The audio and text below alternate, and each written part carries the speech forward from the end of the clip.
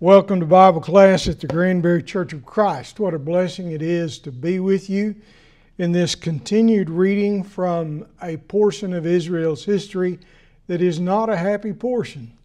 And yet I think there's a lot of good things for us to learn from this. And while it's pretty serious all the way through, and certainly the text focus today is very serious, at the same time, I know it is the Word of God, and as the apostle would say, it was written for our instruction. And therefore, I think we ought to be people who give careful attention to the instruction of the Lord as we receive it from these various readings from 1st and 2nd Kings, and also the prophets who prophesied during that period of time, and particularly Amos, Hosea, and Isaiah. So today we will continue our reading from the book of Amos.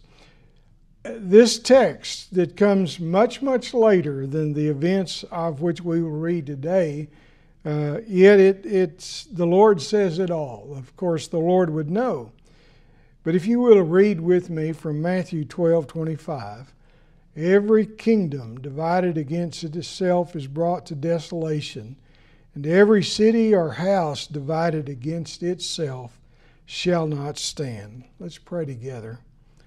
Our Holy Father in heaven, help us to take seriously, particularly as it can apply to our families, as it can apply to our church. But help us to take seriously the words of the Lord that we just read, that we will not be divided against one another. And so, Father, we pray, earnestly pray for our country that right now seems to be very, very divided. I pray, O Lord, that you will help us to be folk who can contribute to the healing of that division, and that our witness to the goodness of your word, to the life that we can have in Jesus Christ, and the hope that we receive from him, that all of that together can be communicated in a way as, again, the apostle would say, to make the teaching very, very attractive. And I pray, Father, that we can be a part of doing that sort of thing. Oh Lord, we praise your name this day. We pray, Father, that your kingdom will come and your will be done on earth as it is in heaven. Lord, thank you so much for all the things that we enjoy that make our lives without a lot of worry, make our lives a lot more comfortable than many, many people in our world. And I pray, Lord, that as we give you thanks, that we will also show you thanks in the generosity we have in helping others. Oh Lord, please forgive us of our sins when we fail to do all of the things about which we've already prayed, and even more. I pray, O Lord, that you will forgive us of our sins. And lead us not into temptation, but deliver us from the evil one. Help us, God, to always look for that way of escape whenever we are in a place of real temptation.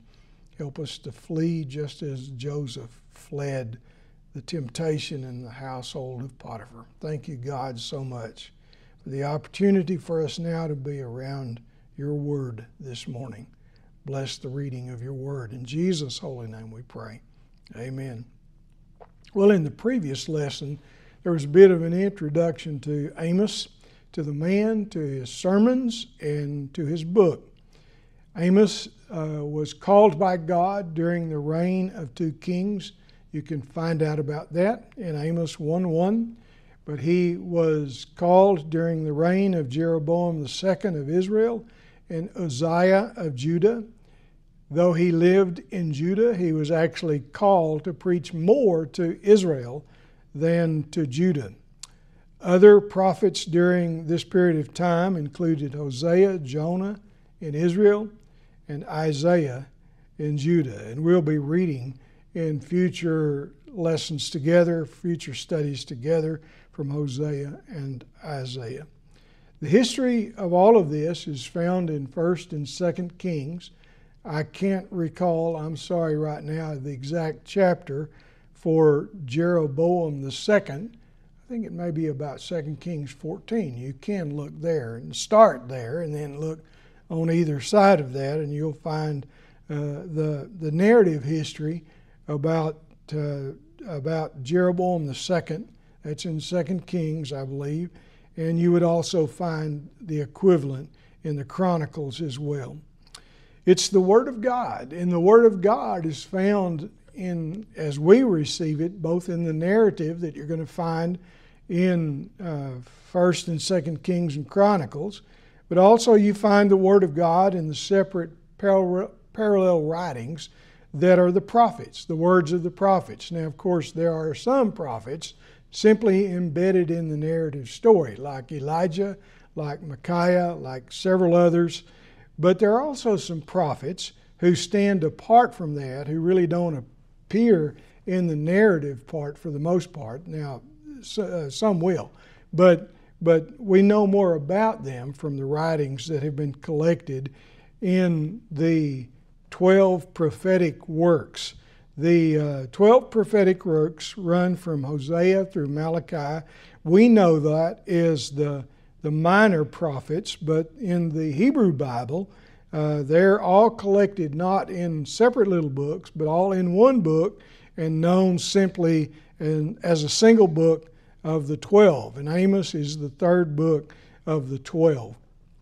About Amos, he is a shepherd. He is a dresser of sycamore figs. He was from Tekoa, the area of Tekoa, which was about 10 miles south of Jerusalem. That would put it not very far from Bethlehem. That puts it in I think you could fairly say, some sheep country, because we know of another shepherd who was in that region and who was called by God to be a king. It was during the reign of Jeroboam II, as I've already mentioned, and Uzziah in Judah. But actually, Amos goes to Israel. He's going to head toward Bethel. And actually, Bethel was not very far from the borderline between Israel and Judah, and not all that far from Jerusalem. And so Amos is going to go not all that far home to do his preaching. So being sent from Israel, I would like to, I've stated those things. I would like to say just a word about Jeroboam II, because this is sort of the narrative background behind everything that Amos is preaching about. One of the first things we notice in the text is that Jeroboam did what was evil in the sight of the Lord.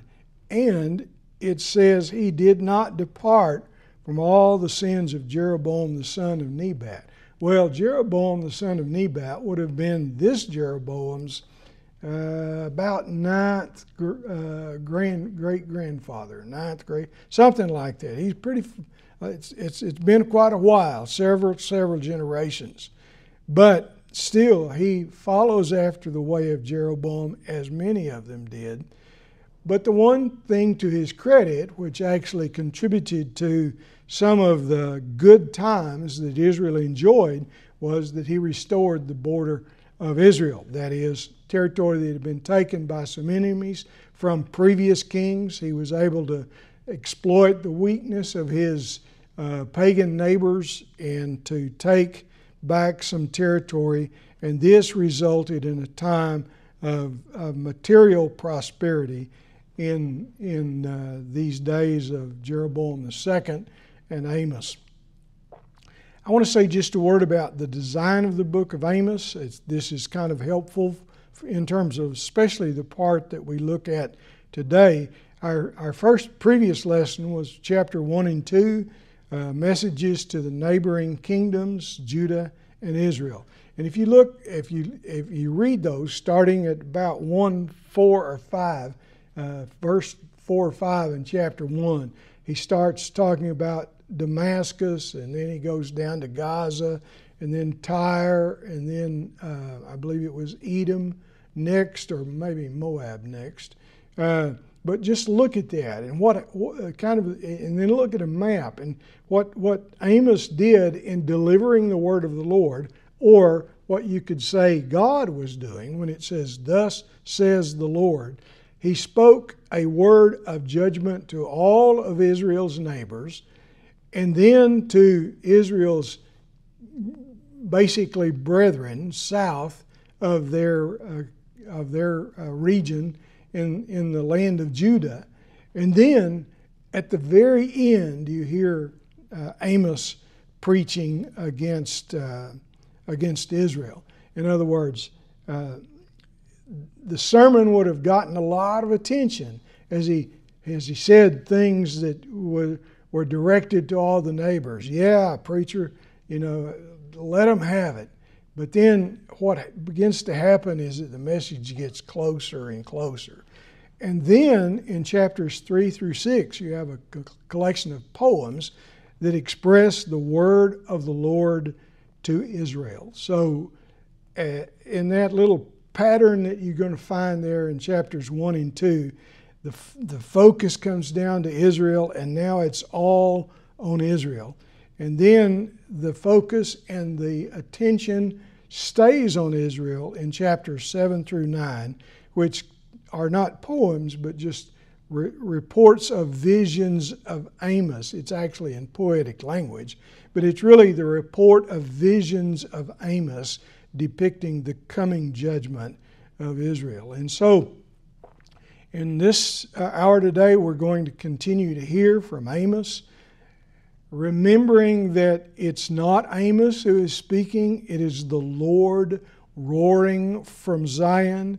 It is "Thus says the Lord," which starts at 1:3 and many other places following. It is, as we will hear from chapter 7, verses 15 through 16, "The Lord said to me, Go, prophesy to my people Israel. Now therefore hear the word of the Lord." So Amos makes it very clear that this is not his word, this is not his opinion, this is the word from the Lord. And we're going to focus on chapters 4 and 5, so if you'd like to open up your text to chapters 4 and 5, and we'll say some words under the title of Empty Offering. So I want to actually, before we get there, and this is actually a bit of word of introduction, we need to hear what is going to be said in chapters 4, 5, and beyond against the background of these verses right here. Chapter 3, verse 1. "Hear this word that the Lord has spoken against you, O people of Israel, against the whole family that I brought up out of the land of Egypt. You only have I known of all the families of the earth. Therefore I will punish you for all your iniquities. Do two walk together unless they have agreed to meet?" Well, let's focus on "you only have I known." To know could also be translated, or the word know here, or known, could also be translated chosen. You only have I chosen is what God is saying. And as such, the phrase implies the elect status of Israel before God. God selected one family from among all the families of the earth to be in a special relationship with them, and to speak of them in these terms, "You only have I known," should have reminded the Israelite audience listening to Amos of Exodus 19, when, as Israel was at the foot of Mount Sinai before the Lord there, and the Lord said to them, "You shall be my treasured possession among all peoples." They should have also remembered from Deuteronomy chapter 7, from the book of other books of Moses. In Deuteronomy 7, "The Lord your God has chosen you to be a people for his treasured possession out of all the peoples." So out of all the peoples on the face of the earth, God is saying, "You only have I chosen. You only have I known." It all goes back to God's calling of Abraham and raising up from Abraham this people and this nation, intending to bless all the earth through them. And so it's really should get our attention. It would get anyone's attention, especially those initially hearing this prophetic word from Amos and from the Lord. But it should get our attention. When he speaks of that elect status, then he immediately follows it with, "Therefore I will punish you for all your iniquities." And part of that is because I brought you up out of the land of Egypt.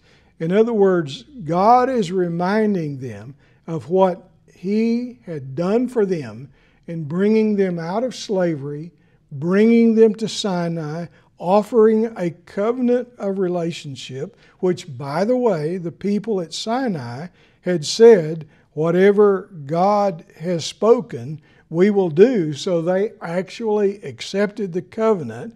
But as we know, time and time again, they had forsaken the covenant. They had broken the covenant, even though God had brought them up out of the land of Egypt. "Therefore, I will punish you." God is now going to punish Israel, for they had broken the covenant time and time again. They had broken the first commandment, "You shall have no other gods before me." They had broken the second commandment, "You shall not make any graven images." And here, Amos is actually delivering this message in Bethel, which was one of the sites at which Jeroboam I had put up a golden calf and said, "This is what brought you out of Egypt," and led the people to the worship of that golden calf there at Bethel. There was also another one at Dan. And so God is going to punish them, not only because they are now as idolatrous as their neighbors, but as you read the whole of the sermon, I would call it a collection of sermons actually, of Amos, as you read all of that, they were also abusing one another, abusing people, just like their neighbors had done. So I want to focus just on some comments. We're actually probably going to circle around to this again, but it's really important. That is, their story was God had chosen them and brought them up out of the land of Egypt. And because God had given them freedom, and not only freedom, but a covenant, and not only a covenant, but a land, He had done all of these things for them. But you could sum it all up in the phrase, "I brought you up out of the land of Egypt." That was their story. They were a rescued, redeemed people. But now they are behaving in ways that suggest they had forgotten their story completely. Actually, it was a story that was to be told again and again every Passover. But I am confident at this time in Israel, the Passover has been completely forgotten. The story is no longer being told. And the fact is, they had forgotten who they were. They had been led astray by their kings and leaders into idolatry, very willing to go into idolatry and other kinds of sins against the Lord and against one another. This whole matter of remembering one's story is so important. This is a piece of this that we can apply to ourselves, for we too have a story, and it is a story that we must not forget. So, do two walk together unless they have agreed to meet? This question is the first of a series of questions intended to show that nothing just happens. There is a cause for each result, so that the judgment, the punishment that is coming is not random. It's not arbitrary. It's not spiteful on the part of God. The preacher is saying to Israel, which is the word of the Lord, that your iniquities have brought you to this. God is saying there is plan and purpose with resulting consequence. And the consequences are going to be laid out in this portion of the book of Isaiah. So speaking to Christians, have we not found our story in the death, burial, and resurrection of the Lord Jesus Christ? Have we not received and made a covenant with the Lord in our own baptism? Listen to Romans 6, verses 3 and 4. Do you not know that all of us who have been baptized into Christ Jesus were baptized into His death? We were buried, therefore, with Him by baptism into death, in order that just as Christ was raised from the dead by the glory of the Father, we too might walk in newness of life. In other words, we have the opportunity to live the kind of life that God wants us to live, which is exactly what He was wanting of His people Israel. And then the Lord's Supper is a covenant meal. And this all forms our story. And we dare not forsake our story at all.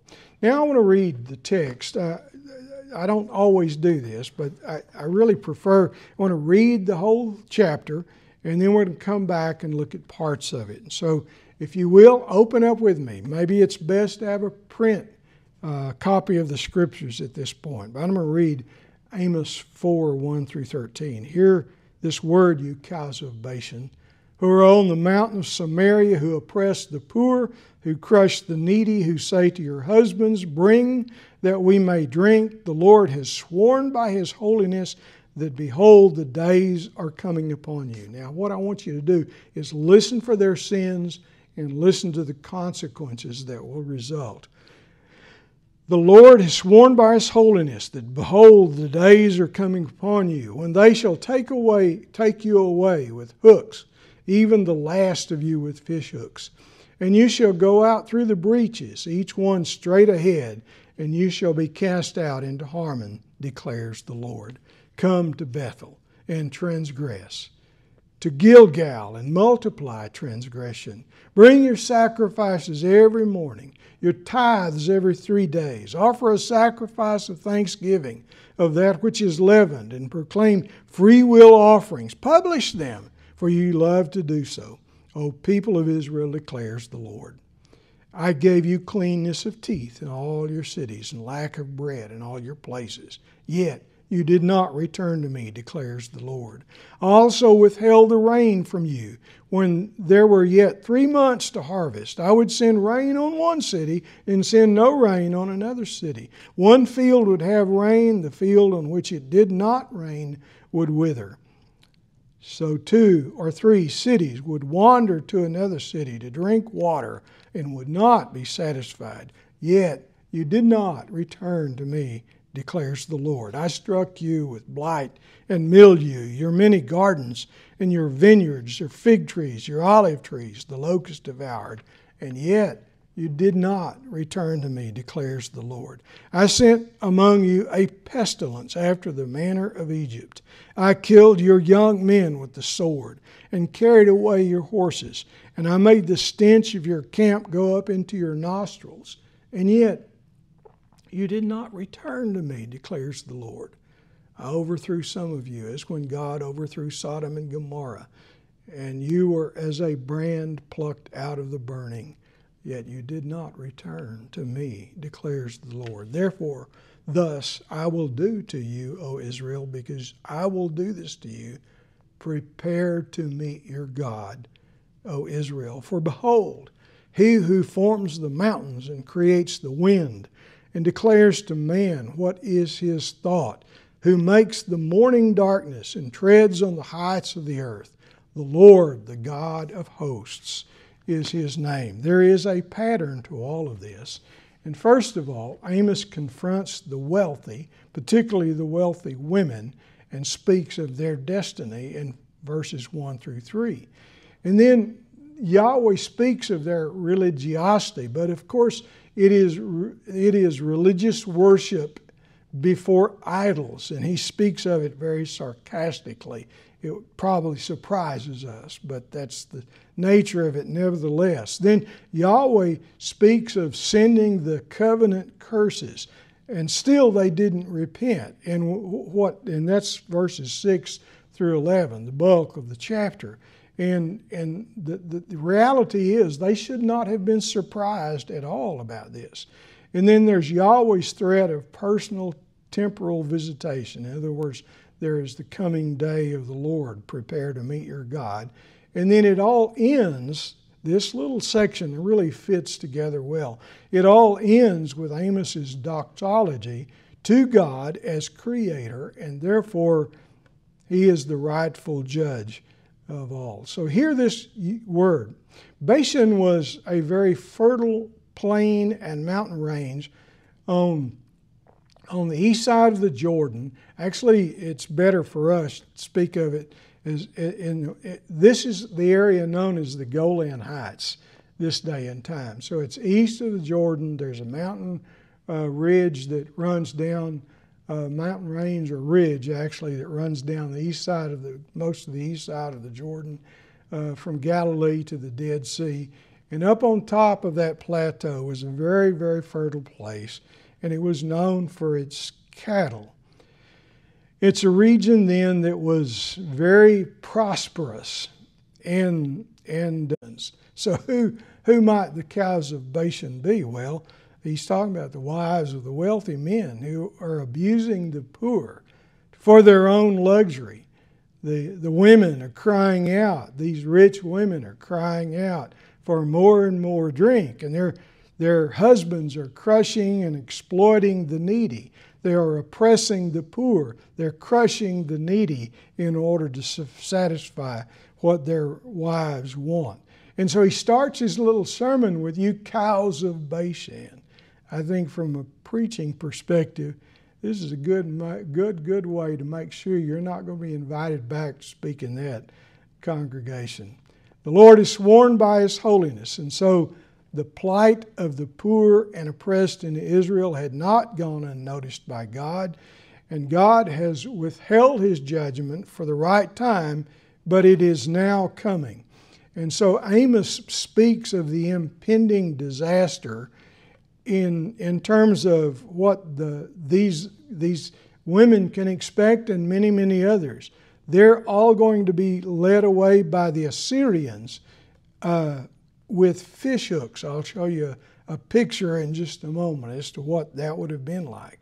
And more than once, the Israelites were led, not only Israel but also Judah, are led into captivity with a fish hook in their nose, attached to a rope, tugged by one of their enemies, by one of their conquerors.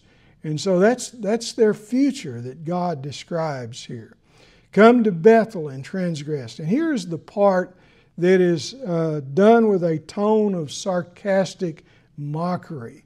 So if you want to come and worship, which is sinful worship to begin with, which is the worship of idols, if you want to come and worship, well, just come and do even more. Of course, we should hear this in a sarcastic sort of manner as Amos boldly steps forward and challenges in this sort of way this very unauthorized practice.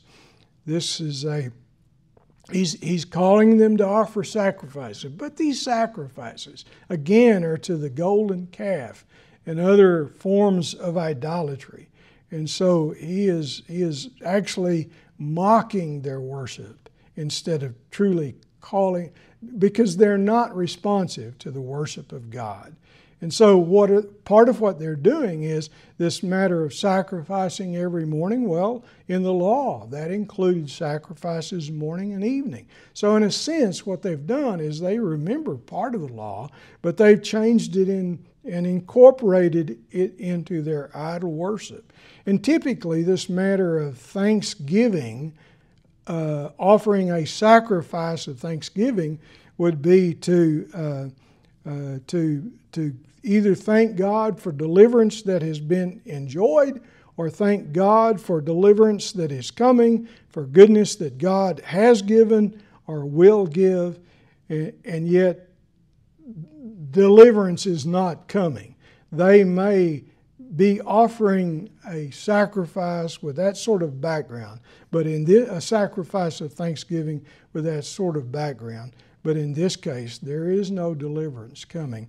And one of the sad things is, notice, you offer a sacrifice of thanksgiving, and then it says you publish them. That's probably better translated, as you will find in other translations, and you boast about it.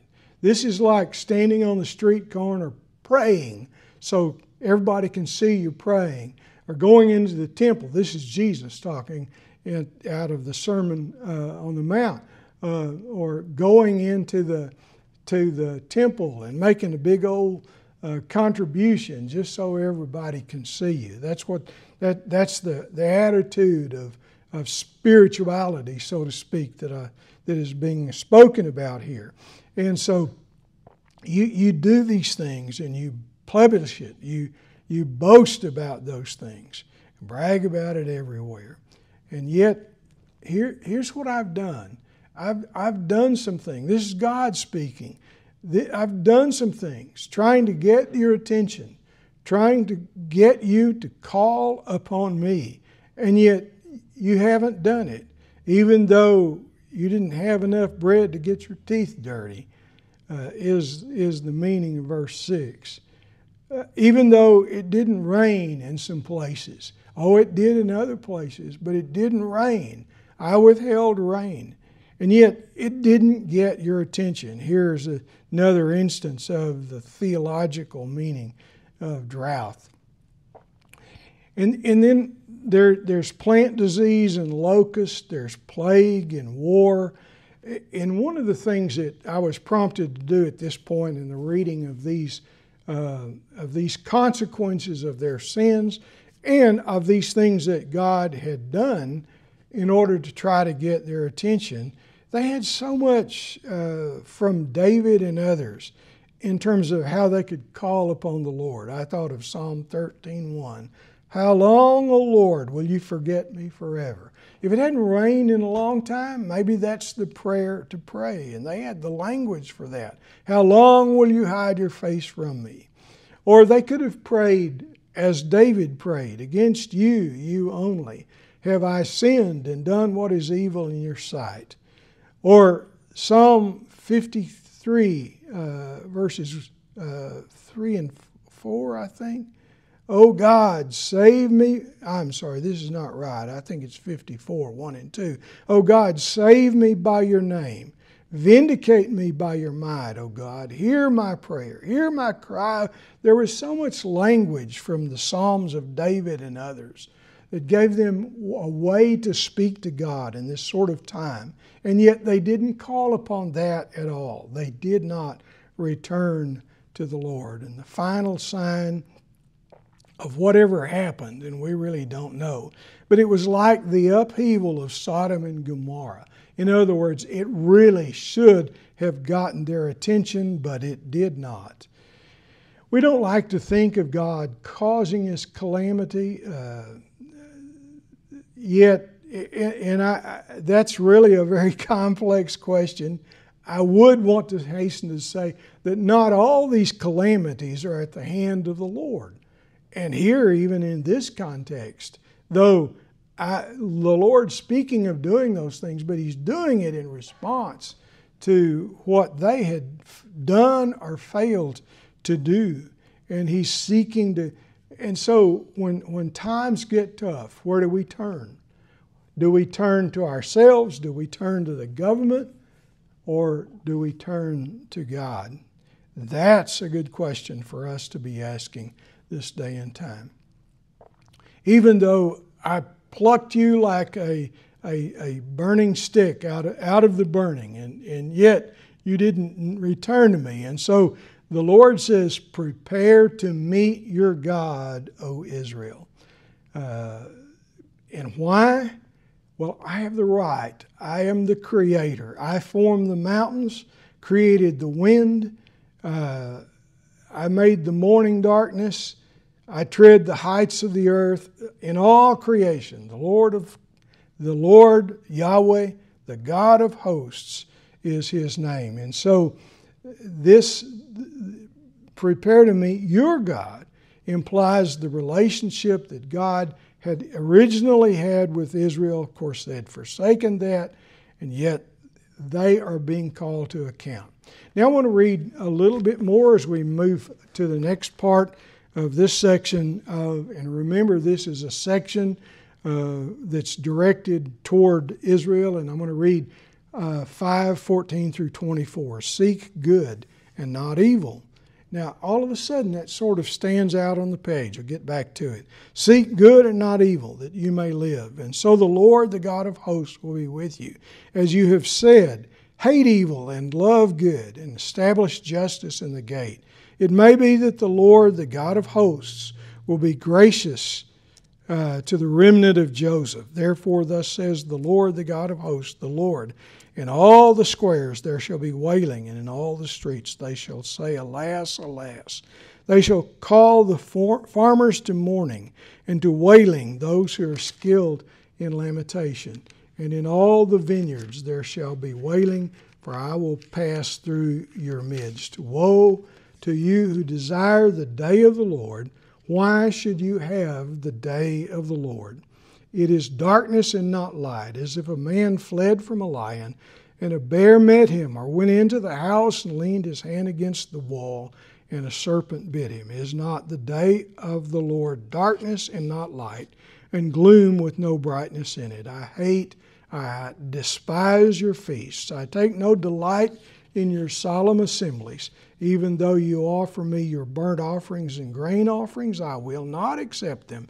And the peace offerings of your fattened animals, I will not look upon them. Take away from me the noise of your songs, to the melody of your harps I will not listen. But let justice roll down like waters, and righteousness like an ever-flowing stream. Let's walk through pieces of that. Even in the midst of messages that have a tone of mockery and sarcasm and warning, there are these occasions of invitation. Seek good. Hate evil. Do good. Establish justice. Oh Israel, if you'd only do these things, if you'd only return to me and do these things, then I will receive you and forgive you. Therefore, thus says the Lord. But that's not what's going to happen. So you have in this section and other parts of Amos, there's a hint of hope, and yet he knows that they are not going to respond to it at all. There will be wailing. Even the farmers are going to be they're not the professional wailers at all. The farmers will join in with the wailing. Oh, do you desire the day of the Lord? Of course, in a sense, they wanted the day of the Lord to come, thinking that it would be directed against their enemies. But what God is saying here is, oh, no. When the day of the Lord comes, it will come because of you. This day of judgment on God's enemies is often referred to in Scripture as the day of the Lord. And here, that day is going to be directed to Israel. And even though God will also direct judgments against their enemies, as we've already heard in chapters 1 and 2, nevertheless, what this is about is God's wayward people. And so there's kind of a series of little illustrations here that are intended to help them get a sense of what this day of the Lord is like. You flee from a lion and you run into a bear, or you escape into the house just to lean against the wall and you get bitten by a snake. For the day of the Lord is going to be a day of darkness for you, not light. You might have been expecting it to be light. Why? Because I despise your feasts. I take no delight in your solemn assemblies. And there is language here that we really need to hear in our own context, and that's part of it. Even though you offer me your burnt offerings, well, we don't come to God with burnt offerings, but we come to God with contributions. We come to God with the sacrifice of praise from our lips. And so part of what's going on here is is they've done some things that look like religion. It could even look like they're worshiping God, but they're not. Their hearts are far from them. And God doesn't want to see any more of this at all. Even though you do this, I will not look upon them. And so I don't want to hear you singing anymore. I don't want to listen to the melody of the harps that you're using in praise unto me. I don't want to hear that anymore. Instead, let justice roll down like waters and righteousness like an ever-flowing stream. This, in a sense, is what Amos is all about. Because the part of this that probably should have emphasized a little, especially at the beginning of chapter 4, and that is the oppression of the poor, the crushing of the needy. And that's one of the great concerns in the book of Amos. Amos is all about social justice. It is about kindness and help for those who are in great need, and they've not provided it at all. In fact, they have abused their positions of power and wealth, and it's time for justice to come, rolling down like waters and righteousness like an ever-flowing stream. Actually, with this very vivid word picture, Amos is pleading with the people to allow this to happen. Maybe things will change. Some of you will remember that this was a verse out of Amos quoted by Martin Luther King in his very famous speech delivered from the steps of the Lincoln Memorial. And as a preacher and one who knew the Bible, he would have known that he's not just trying to use the language, but he was really calling the nation at that time to provide justice and goodness for all as he worked in the civil rights movement. And God, that's what God wanted for Israel. That's what God wants for the United States of America. That's what God wants for the whole world, that there will be justice and righteousness like an ever-flowing stream. So if Amos were to return to this 21st century setting, how would he view our society? I found this quote through Amos's words. We can still hear the call to learn from Israel's hypocrisy and the disastrous consequences of their sins. It's a call to embrace true worship of God. In other words, not to come together on the Lord's Day, do our service, sing, all of that, and at the same time our hearts are far from God. And we are abusing people in other kinds of ways. Of course, we know it can happen. And maybe we've even done some of that. And if we've done some of that, we need to turn to God right now. It is a call to embrace the true worship of God that not only has a great service on Sunday morning, but it leads to justice and righteousness and loving our neighbor. And that's what the book of Amos is all about. About their worship that multiplied their transgression. This makes me think of 1 Corinthians 11:17, when the apostle wrote about the assemblies of the church in Corinth.